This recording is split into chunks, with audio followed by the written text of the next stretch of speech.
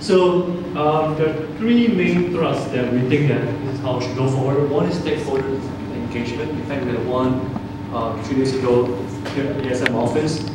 We need to identify decision makers and ministries at universities level. So this is where ASM and YSM will be working on.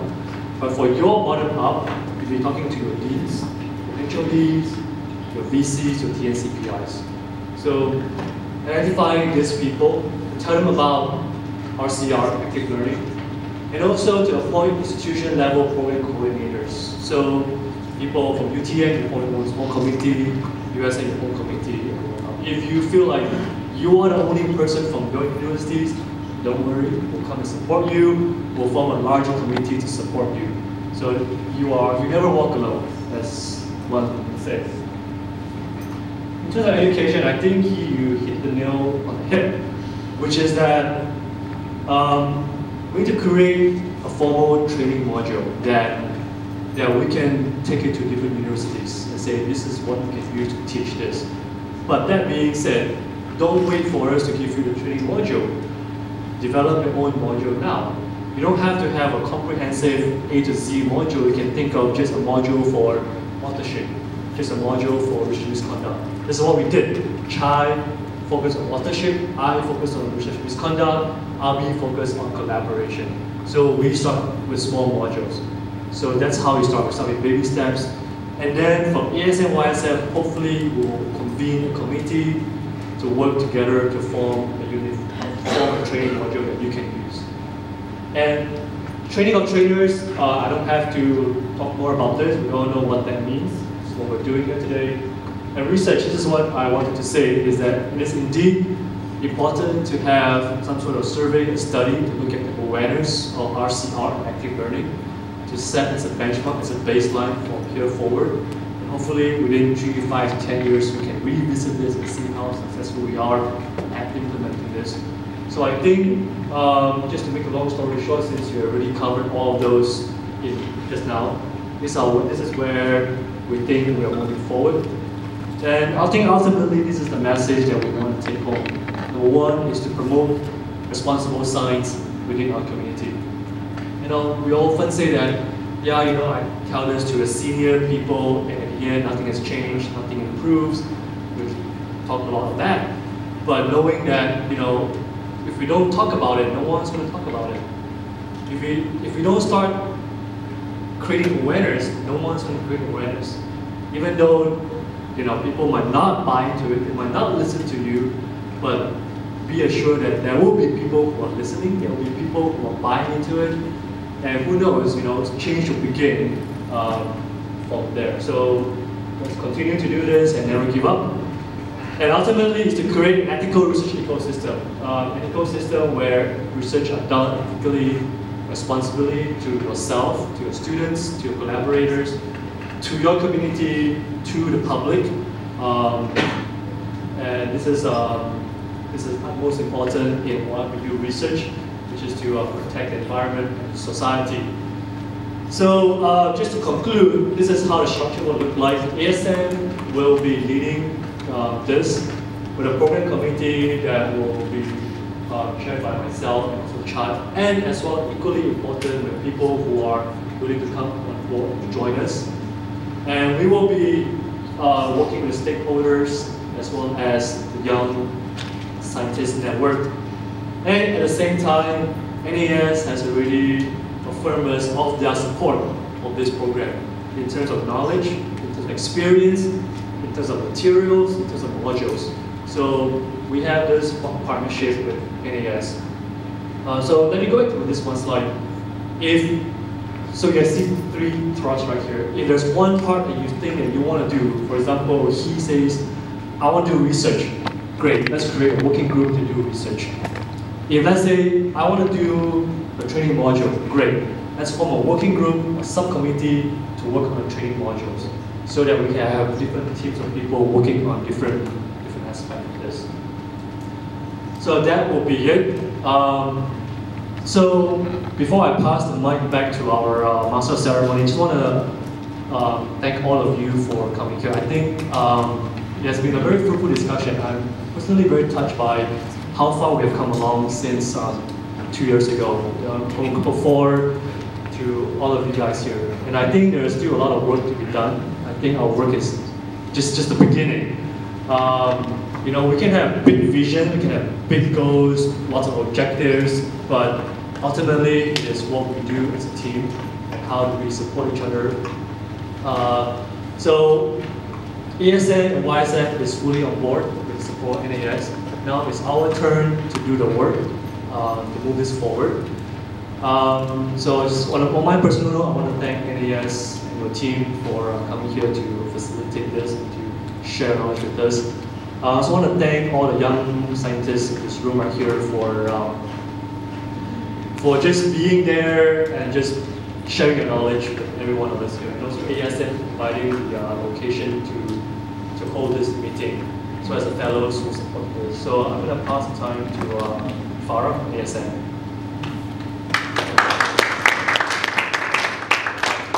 Thank you, Dr. Demi. We have come to the end of our workshop, but before that, I would like to call upon the backbone of this workshop, Dr. Lida Ernestido, Senior Program Officer, U.S. National Academy of Sciences, to deliver her closing remarks. Please welcome. So I don't have many things to say, except first of all to thank all of you because you're busy and you left your jobs and your daily obligations to come to this meeting. We are grateful that you wanted to come and that you found this useful based on the things I have heard and the enthusiasm that we observed here. I hope that this will carry forward. From our end, it's always a delight for us to come back. We have good friends and good collaborators, and believe me, none of this would have happened without them, without Ahmed, Helen, and Ming, and Abby, and Kelsey. There's no question. Without them, yes, we are able to come. It's not easy. We have to fight for it. Whenever we manage to come, and we're here, it is because of them that we are able to continue this kind of work. Thank you for the opportunity to continue to engage with Malaysian academics and researchers. Thank you to the ASM. They are always a wonderful partner for us, intellectual partner, practical partner, any kind of adjective partner. They are there, and without their collaboration, we wouldn't be able to do it. And I hope that we'll be able to come back and do other things, continue to do this kind of work, maybe further steps, maybe more focused steps, but I hope we will be able to come back. Thank you again. To show our heartfelt appreciation to the esteemed experts, I would like to invite Yang Berbahagia Emeritus Professor Dr. Mohamed Mahyudin Mohamed Jahan, FASC, Honorary Treasurer, Academy of Sciences Malaysia, to present memento of appreciation to the experts.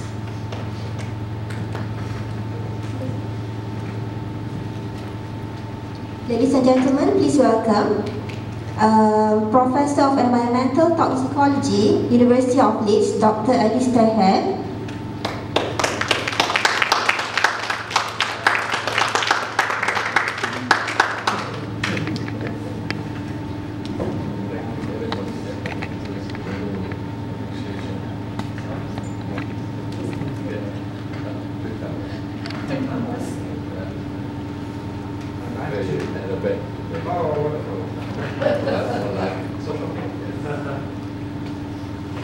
Thank you very much. Associate Professor, Center for Biomedical Ethics and Society, Vanderbilt University Medical Center, USA, Dr. Elizabeth Whitman.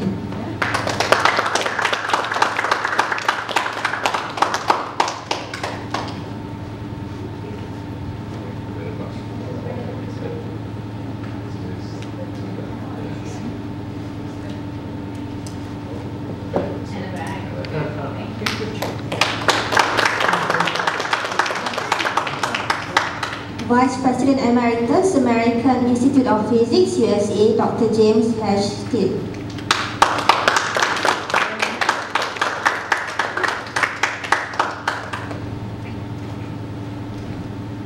Thank you for all the wisdom.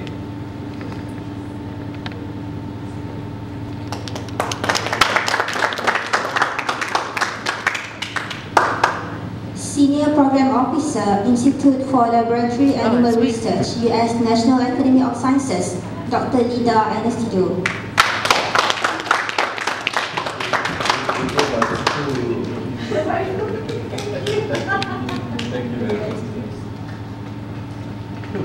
Thank you so much. Senior Advisor, Division of Behavioral and Social Sciences and Education, U.S. National Academy of Sciences, Dr. J. LeBouf.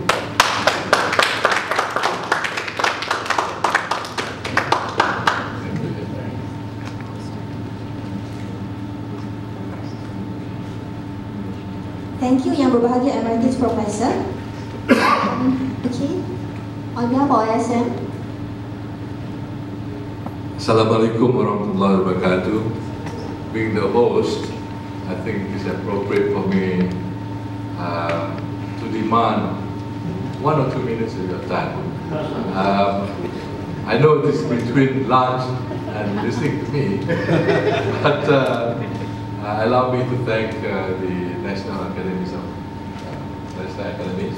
for being here with us, and also your presence, and you look to be very enthusiastic, and I hope the enthusiasm will grow even better when you get home, and maybe in a year's time we'll get back together and see what you have done. I think that is I would like to be here to hear what you have done in your own institution. Now that you are here, you have. I would like to compare this, that you have had the appetizer. You had the appetizer. It tastes good. Now I think you are looking for the main meal. I'm not looking at the lunch. The main meal. Next step is perhaps before you create that confidence, is you may want to get together and then get into the full 5 days or 6 days in different the modules that is covered along much more detail, and where I think Deming and Abi can help. And you can do this at, I think, at the academy or even in your own institutions, depending how you react to this. We are listening. Of course, Deming has given you the future plans. It will take time, and don't get disappointed. It takes longer than what is expected. But I think what is more important is that what you can do yourself as soon as you can. And then that's something that is much more beneficial, other than depending on others. Secondly, I think what is important, I like the suggestion of forming Facebook group or WhatsApp group. I think it's very convenient these days, but I hope that the Secretary will provide you with the telephone numbers, and then we can communicate with each other and post any questions you want, post any requests you want, and that we will see how we can fulfill some of those queries. And of course, finally, I would like to thank the Secretariat for their help in doing this. And I'm sure this is not the last. It will be the beginning of many more things to come. Wish you all the best and have a safe journey home. Thank you.